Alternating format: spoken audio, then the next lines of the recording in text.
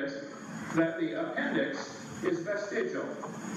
This is a lie. Your appendix is part of your immune system. It's been known for years. You need your appendix. Now, you can live without your appendix. You can live without your adenoids. You can live without your tonsils. You can live without both your arms and both your legs. It doesn't prove you don't need it. The appendix is where the immune systems are initiated for the lower colon. Growing Encyclopedia tells about that. If you take your appendix out, you got a much better chance of getting quite a few diseases. But hey, sometimes that's the best option. Get rid of it if it blew up, okay? This textbook says the whale has a vestigial pelvis. Many organisms retain traces of their evolutionary history. For example, the whale retains pelvic and leg bones as useless vestiges. This is a lie, proven wrong years ago. They say, just imagine whales walking around. There's the bones they're talking about right there. Just imagine the whale walking around.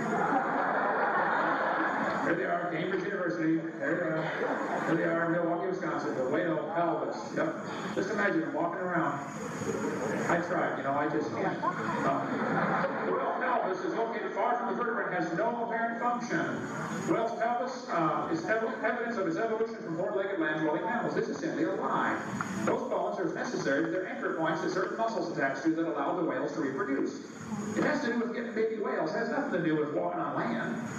So either these guys are all ignorant about whale anatomy, and they should not be writing a book about it, or they're deliberately lying, trying to find evidence for their theory to spread to your kids. Now, honestly, if there's evidence for evolution, show me. But don't use this. That's a lie. Such structures, which are considered to be evidence of an organism's evolutionary past, are called vestigial. For example, hind legs of whale are vestigial structures. There are no vestigial structures, and if there were, that would still be the opposite of evolution. That's not evidence. They talk about ambulocetus. You know what they really found for ambulocetus is the dark bones here. We could talk a long time. She brings that up during Q&A. I'm ready for that one. I'd love to see that one. Or pacacetus. There's another one. All they found was a few bones of the head. Later, when they found more bones of a different animal, they said, wow, it's like a wolf. The first one, though, they found a piece of skull, a small piece of jaw, and a few teeth. But the ear bones resemble slightly whale ear bones. That's all they needed. Proof. There's missing link right there. An ear bone. We've got in our museum a 15.5-foot python snake. At the south end, he's got little tiny claws sticking out of the body right there.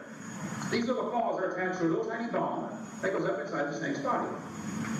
We also have a boa in our museum, 6.5-foot live one. You can come down and pet it if you like. But they say, this textbook says, the rudimentary hind legs of a python snake are seen in the skeletal structure. Rudimentary hind legs? Those little claws are used in mating, okay? The snake doesn't have any arms, and he can't talk and say, scoot over, honey. This has nothing whatsoever to do with walking on land. Now, if you got evidence for evolution, then show me. But don't use this kind of stuff, okay? They're lying to your kids. This guy says the humans have a tailbone that is of no apparent use. I debated an atheist one time, and he said, I got proof for evolution, human tailbone. I said, sir, I taught biology and anatomy. I happen to know there are 9 little muscles that attach to the tailbone. Without which you cannot perform some valuable functions. I won't tell you what they all are, but trust me, you need those muscles. I said, now, if you think the tailbone is vestigial, I will pay to have yours removed.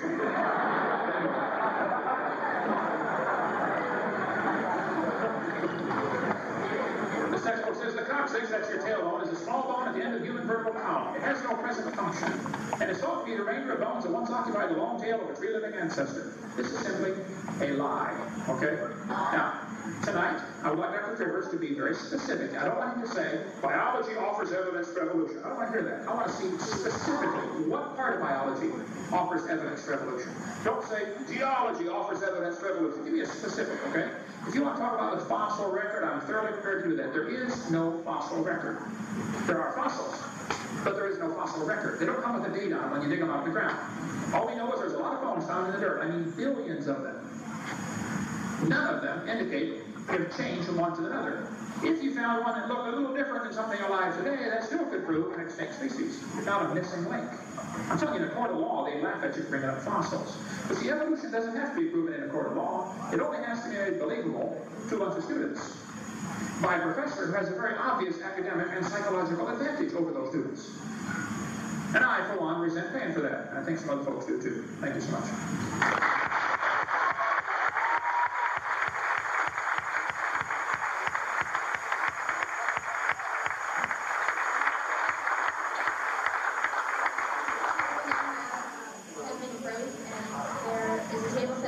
Set up outside with next cards and pencils, so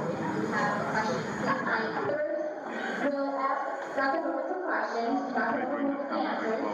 And then Dr. Hogan, that'll be for about 10 minutes. And then Dr. Hogan will ask Dr. Turber some questions, and Dr. Turber will give the answers for another about 10 minutes. So, Dr. Turber?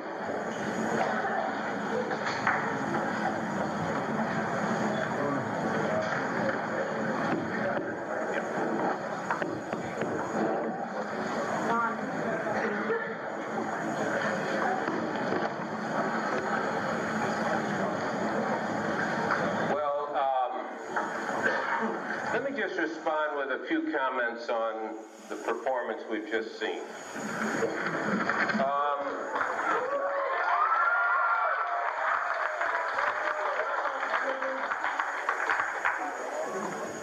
Dr.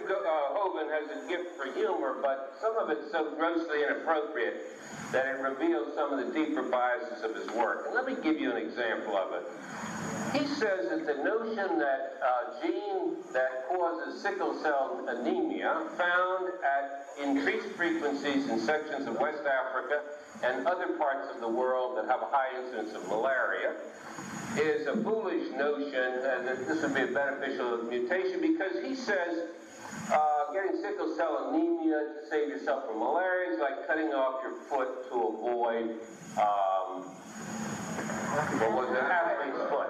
Well, that was very funny, but yeah, you're welcome. But it's nonsense, and it's deeply insulting if you actually follow through the logic to the biological characteristics of other people, an issue I want to return to a little bit later when I get a chance to question this character. Malaria is not athlete's foot. Malaria kills over 5 million people every year. It is a dreadful, debilitating disease.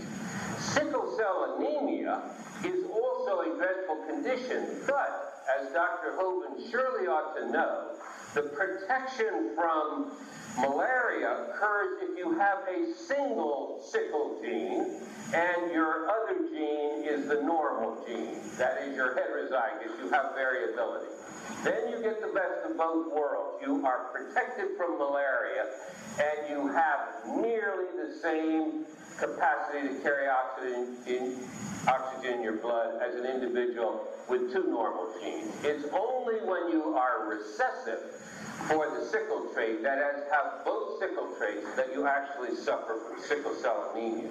One of the problems that creationists have had, and I don't know whether this is true of this man or not, I'll find out a little bit later on, is difficult in explaining racial differentiation and difficult in admitting that races have been selected in different environments in different ways, and that they're not to be hierarchically arranged, but are each better suited to the world they found themselves in than the other groups. How all of this took place in the 4,000 years plus that he allows since the flood, I have no idea. He asserts that mutations never produce anything new, which is nonsense on the face of it. He showed you lots of mutations that were new. He said they're never beneficial, which he defines, if I understood him right, as causing increasing genetic complexity. But that's not the way any biologist defines beneficial. Beneficial is simply, does it increase your chances of surviving and reproducing? Sometimes having your genes be more complex does that, and sometimes being less complex. Our ability to map